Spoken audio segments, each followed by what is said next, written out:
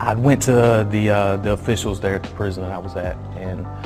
I had told them that I wanted to make some confessions, and so they weren't taking me seriously at first because I wasn't giving away enough information.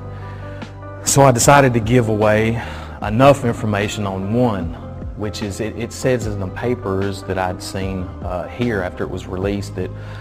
the investigators, the state officials here in Missouri, due to their investigating, their hard work, that they found me because of DNA, and then I made a full confession, which is not true.